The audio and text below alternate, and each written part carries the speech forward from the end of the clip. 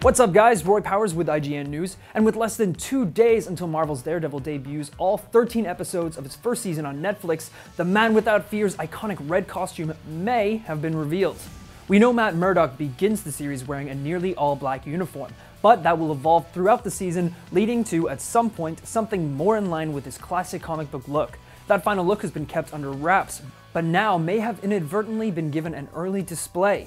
We say may because it's not clear yet if this image is genuine.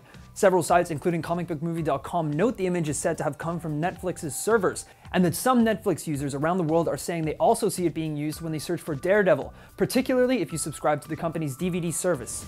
But we will know soon enough whether or not this is Charlie Cox's final Daredevil suit when the series debuts Friday, April 10th at midnight PT on Netflix.